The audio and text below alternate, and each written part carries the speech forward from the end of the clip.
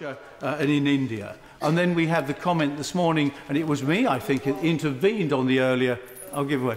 Paul Maynard. Listened interestingly to him mentioning Brazil, China, Japan, and also mentioning banking. Given this is a debate on the Queen's speech, what precise piece of legislation would he seek to bring forward to achieve his very sensible goals?